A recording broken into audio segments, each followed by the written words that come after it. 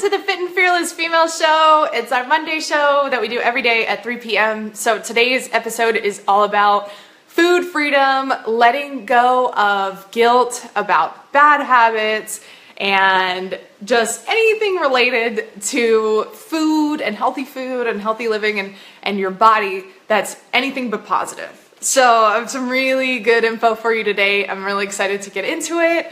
And before we get started, I'm going to share this in my Body Built by Love group. I'm going to share it on my business page, and I would love to hear from you. So who's here? Who's joining us?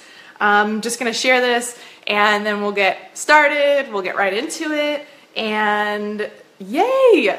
I'm pumped. Are you excited? We have a really good topic today. So food freedom is one of those things that most people shy away from. And let me give you a little personal story too. So with me, I'm bringing up this topic because I legitimately, I had some weird mindset mentalities that I was having today. And I said, oh my gosh, okay, I have to make this video about this because everybody gets this. Everybody has this experience of just beating themselves up or guilting themselves or thinking something is true when it's not. So this concept of telling yourself how it is or believing something is a certain way, a lot of times we think something and it couldn't be further from the truth. Has anybody ever experienced that before? I can imagine that everybody has been there so many times where you're feeling like you think something. I'm trying to multitask over here. Sorry guys. I'm waiting for this to pop up on my phone as me being live. Where you're thinking something is a certain way and it's not. And because you think something is not the opposite of what it really is, then you start to sabotage it from actually happening and you just push it away from you having it in your life. And I don't want you to do that. I want to be here as a resource to help you reach your goals, do the things you want to do, know how great you are. I'm always seeing the greatness within you, so I just want you to step into that all the time and just know it.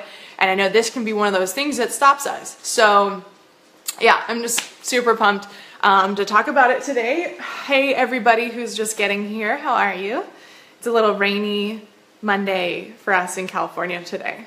So we're staying inside, keeping warm. We love you too. Aw, thanks, Josh.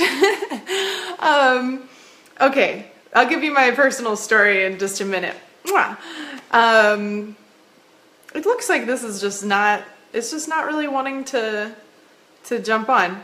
Oh, okay. So anyway, we're just gonna get into it. If it happens to pop up, then I'll get it going later. But for right now, we'll just say it's not meant to be. Okay, so today I woke up and I noticed myself having a consistent thought. That consistent thought was that let's see, wow. Okay, I'm gonna put it into the perfect words. Or not the perfect words. See there, I'm trying to make it something that it's not. So I'm being as real with you guys as I possibly can be right now, like super authentic. Yeah, so I was thinking to myself that I was feeling really unhealthy and I was feeling really, I was telling myself that I was gaining a lot of weight and I was stressing myself out because my career is teaching people how to maintain a healthy body. So I was like, oh geez, this isn't good. So I started to layer on the guilt and the shame. And if you guys know my story, if you guys don't know my story, I have a long history of really guilting myself, really shaming myself and beating myself up over who I am and all those things. Almost everybody does. But I've been able to get the tools to break through that, but sometimes it still pops up in a way that's really strong and really heavy, and that's what happened to me today. So I woke up and I was just like, oh man, I feel really unhealthy. I think I'm gaining a lot of weight, all this stuff. And I really was like convincing myself of this. I was creating scenarios that would prove that to be true for me. And because that was happening, you know, more and more things just started stacking up and adding up to that being a truth. But honestly, what that really is a story. And stories are not always true. In fact, most of the time, most stories that you have about yourself and who you are false. How about that? Especially the bad ones, which is good. You can let go of that old story. But anyway, so I started, so then what happened was I don't have a full-length mirror in my house. And I saw myself in a full-length mirror and I was like, wow, I look like I've lost weight. Even while the whole day I've been telling myself a story about thinking that I was gaining weight. And that's it's just an avenue that our minds use to keep us from our greatness, to keep us from how healthy and successful and everything we think we can be. We just know that deep down that we're meant for greatness and we're meant to do great things and be great. But when our meter in our mind will pop up, it'll tell us, no, you can't have that because look, this. And it starts to tell us lies. So I'm bringing this up because this is something that happens to everybody. Literally everybody this happens to. And some people are better at just pushing it out and bringing in a new story, like taking out their limiting belief and bringing in a new story. Some people are better at that than others. Some people are just starting to open up to this topic. And, you know, if that's you, I'm giving you this personal example of my own personal food freedom story to show you that it's a thing. It's a thing and it happens, and here's how it works. So it'll pop up and it'll tell you a story and you'll think something about yourself. And then you may continue to believe that and you might continue to prove that story true unless you know how to stop it and just go. So my first thing was, I told you guys I don't have a full-length mirror in my house. I was in front of a full-length mirror and I was like, oh, I look like I've actually lost weight. When the whole day I've been telling myself I thought I was gaining. And so that was my first signal, and I was like, wow, okay, that woke me back up. And I said, I'm telling myself a story and limiting myself. I'm trying to hold myself back from how great I can possibly be. So if you've ever experienced that in your life where you start to tell yourself a negative story that doesn't feel good to you, like when I woke up and I was telling myself that, it didn't feel good to me. Like I explained earlier, being a health coach and specifically someone who works with women in weight loss, that didn't feel like a very good story to have, you know? I was just like, this feels opposing to what I'm supposed to do and who I'm supposed to be and how I'm supposed to help people. But then comes in the second thought, which is, this is so beautiful. I'm so glad this is happening, which was finding the gift in something that felt negative. And I was like, good, this is perfect. This is exactly how the women I work with feel. And now I can have this extra example, this like very present example of what that feels like and what that experience is and how I can help them move through it.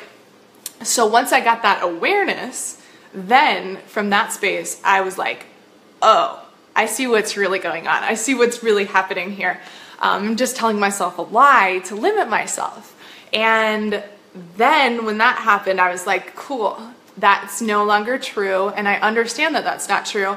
And honestly, guys, if you don't even have that point that you reach where you like, you know, I actually saw myself and I was like, oh, that's not true. If you don't have that point that it really hits you like that, like you keep seeing that it is true, that it is true, that it is true over and over and over again, that's okay. Just know this, you gotta have that moment. And if you're watching this video right now, you're probably watching it on purpose because maybe I am your source to tell you that you are thinking something very untrue about yourself right now. I'm a big believer that we find what we need, and when we tune into something that it's supposed to happen, and things like social media, I think are one of the most amazing tools for this. So the whole concept of just stumbling upon somebody's post or stumbling upon somebody's video, I don't think it's a coincidence. I don't believe it's a coincidence at all. Like every post that I see, that I come across on social media, I feel like is a direct message to me about something. Because gosh, there's so much going on social media, and there's so much going on in the news feed and everything, that you're not going to catch everything. You're only going to get certain things into your perspective, and where your mindset is right now is what you're going to attract to you. So if you're watching this video right now, there's a really strong chance that I'm here as your signal, as your message that says, here's your awareness. Here's your awareness kicking in, that you're telling yourself some untrue stories about your health and your body that are limiting you from actually reaching your full potential. So take that awareness now and don't take it lightly. Don't be like, oh, maybe, I don't know, maybe I'm telling myself a story. I'm a really big believer in writing stuff out. So I'm going to give you a little thing. Like in all my courses, you'll notice that since it's about mindset training and it's restructuring your brain and how you look at things and think about things and see things and perceive the world, there's so much writing, and it's really powerful. That's where you get a lot of the breakthroughs. So right now, if you're watching this video, I'm going to leave you, not leave you, but give you a writing exercise. So just a quick one, nothing crazy, but I would write down how you feel you're limiting yourself, and write down this question. Do I feel like I deserve blank, whatever it is? You know, if you're, whatever your health and fitness goal is right now, do you feel like you actually deserve it? And if you don't, then journal a lot. Keep writing, just write like crazy. Start to understand about yourself, get an awareness towards you and who you are and how you feel and why you feel. A lot of people struggle with trying to lose weight or actually keeping it off, and it doesn't have a lot to do with your like drive or your motivation or any of those things. A lot of people, gosh, I hate when I work with a woman and she tells me that she is just, there's just something wrong with her, or she's messed up because she can't get motivated or any of that stuff. Oh my gosh, that hurts my heart, because I'm like, no, this does not have anything to do with that. This has nothing to do with you not being like motivated or good enough to actually follow through. It's just a matter of your mindset. It's just a matter of the things that you think and how you feel and how you act and what you believe to be true about the world. A lot of people don't think that they deserve a super fit and super healthy body for a million different reasons. There's so many different reasons why you might feel like you don't deserve it. And you might feel on the surface like, yeah, no, I think I deserve to have a healthy body. I want to have a healthy and fit body, and I want to be able to maintain it. But then deep down under the surface, that unconscious belief that you have that might be limiting you might be like, yeah, but if I have a fit and healthy body, then this. Like there's some kind of underlying pain or something that's not a drive for you. A lot of women have I see this often, but there's many reasons, but one of them is that they don't want to be fit and healthy actually because of the attention that they would get, and they don't want the attention on them. And that could go super deep, again, too. I'm just hitting the surface of some of these things, but just open yourself up to the awareness that if you don't have the body or the health that you want right now, that you could potentially be just sabotaging it. You could be limiting it because somewhere deep down you don't believe that you deserve it, or you don't believe you can have it, or you don't believe it would be a good thing to have it. So that's just the start. And then that's where food guilt stems from. So where I was going with the story that I told you guys earlier was I started to guilt myself, and then I noticed I wanted to make a food choice. I was gonna have, I food prepped all this chicken and black beans. If you guys saw the video I made yesterday, I showed you some of my food prep. and I wanted to put some organic cheese and organic sour cream on it, and I started to beat myself up. This was earlier this morning. I was like, oh, I shouldn't eat that. If I'm gaining weight, I shouldn't eat that. Knowing well in my mind that some organic sour cream and some organic cheese is not going to send me over the edge. But I started to really look at food in that food guilt kind of way. And that sucks. Like, I'm not about food guilt. Like, you deserve to have food freedom, which is food freedom looks like this. You open your fridge or you go to the grocery store and you say, what do I want to have? And then you eat it.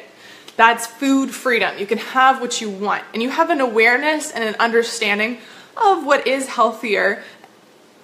But if you want to have something, I eat burgers and fries all the time.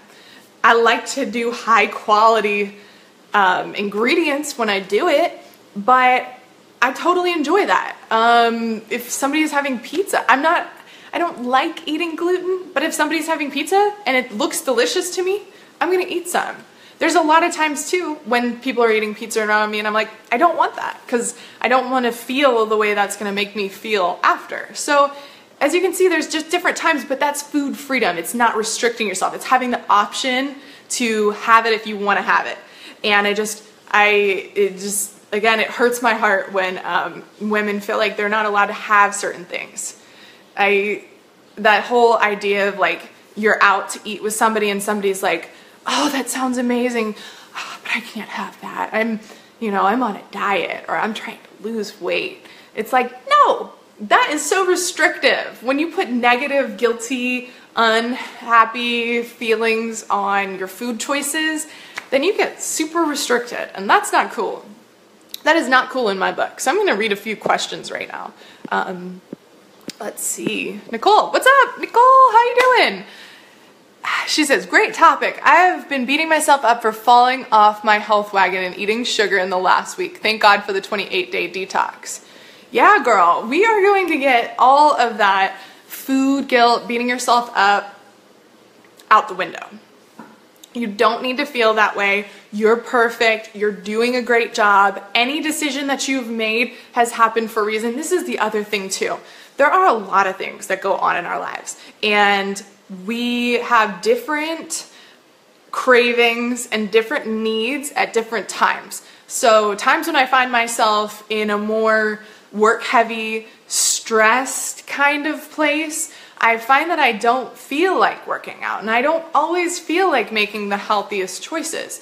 So I'm kind to myself when that happens, and I'm like, I'm gonna do a little bit of something, but I'm not gonna push it, and I'm not gonna force myself. And if I wanna make food decisions, the worst thing that I could do for myself is put guilt that I can't have something. So I just have it, and I make good decisions, and I have good healthy habits, but it's like I don't beat myself up, I don't guilt myself, because I know that it's a phase. And as I move from that phase into a lower stress, easier kind of pace, then I'm gonna feel super motivated to work out. I'm gonna feel super motivated to make healthy choices. And it's an ebb and a flow of life. So girlfriend, yes, I'm excited that you are doing the 28-day sugar challenge because it is a good place to love our bodies. Every course I do is based off of the Body Built by Love concept, and this is no exception. So you're gonna get a lot of loving thoughts, loving mindsets, and ways to have it be okay that you fell off track. It's okay.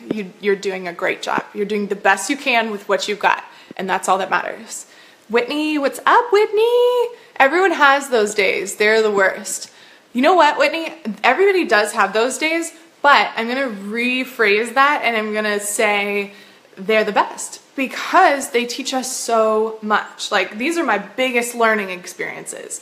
These are the times that are a huge gift because I get to understand other women even better.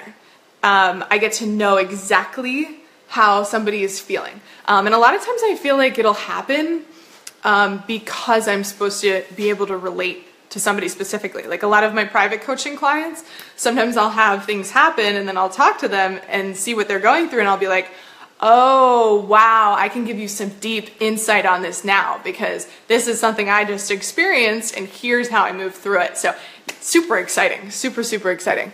When he says, Wisconsin winters always bring my guilt. Lots of alcohol everywhere and fish fries.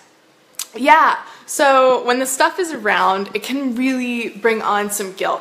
But I'll definitely tell you this, that once you give yourself the food freedom, then you feel less inclined to give in to that stuff.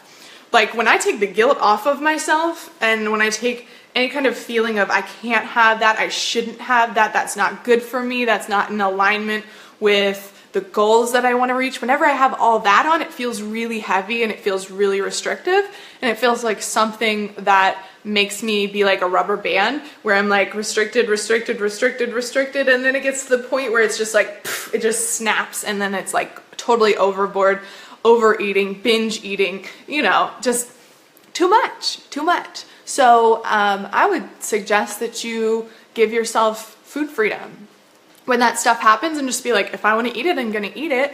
But I know healthier food makes me feel better. So when you take a lot of that guilt off and you say, I can't have that if I want it, then you'll find that a lot of times you're going to go, actually, you know what? I don't want it. Or if you do have it, you'll be like, I'll just have a bite. But you're not going to feel like eating a ton of it or overeating it or going crazy. And then you feel great the next day. Even if you just had like a little bit of it. The food guilt thing is really powerful. So y'all can just take the food guilt away and bring on the food freedom. I highly, highly suggest it. What's up, Audra? Hi, I'm glad you're here. No more food guilt. Yeah, girl. So do we follow on here or emails or both? Is that question about the 28-day sugar challenge, Audra? I think it might be. So we have our own private group on Facebook for the 28-day sugar challenge. I think you're in it. If you're not, I'll add you after this group, but you can add yourself. I sent you an email, which should be in your inbox right now, with a link to the course content and a link to the private Facebook group. And that's where it's all going down, going down, going down. And Nicole, thanks for the advice. I seem to be blocked at a certain weight and can't drop below it to reach my ideal weight. Every time I get close to dropping past 135 pounds, I sabotage and eat crap. Can you suggest some mindset work to help me move through it? Wow. Yeah, girl. That's something that I have experienced myself. So the second time I tried to lose weight. The first time I lost weight, I lost 30 pounds like that. Super easy, crazy fast. Just like, whoa, could it have been that simple? And then I ended up gaining it back from stress and guilt and a bunch of things that happened along the way. And that time I was like, you know what? No, it was so easy last time. I got this. I got this.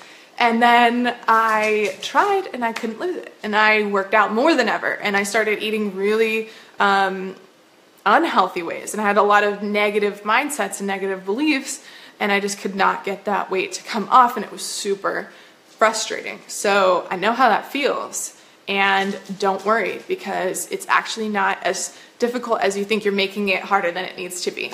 I know from personal experience.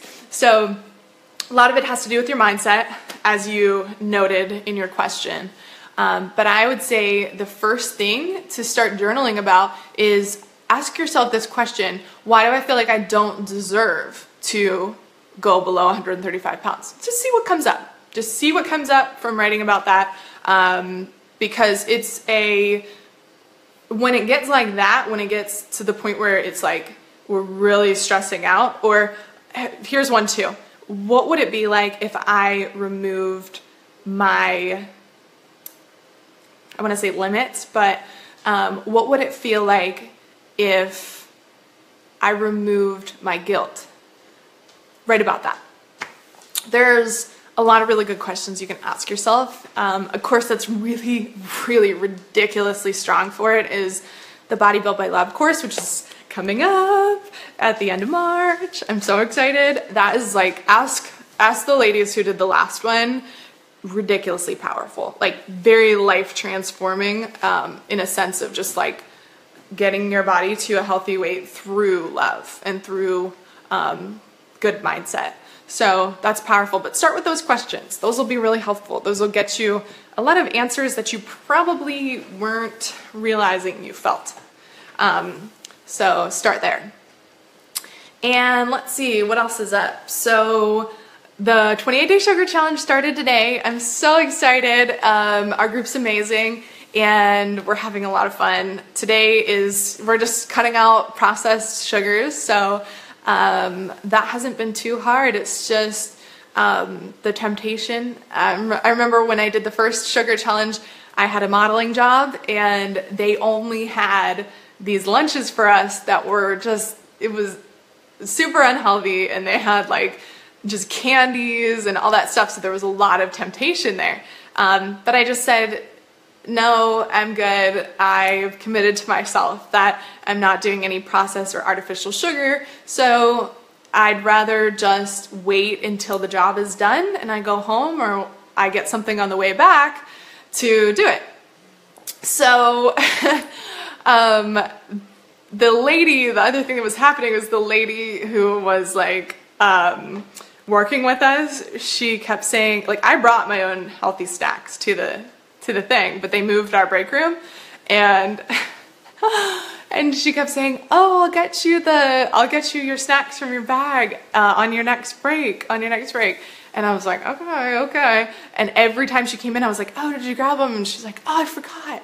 So, you know, the whole time went by and I didn't have them, but it's just better to stick to your guns if that's something that you really want to do. And I did it, and then I got home and I was gonna get something on the way, but I was like, I don't even need it. You know, you get into that mindset where when you make the decision, it's just like not that hard after you commit to it. So I was just like, whatever, and I just went home and I had a nice healthy meal and it was great. So that was my challenge on the first day last time.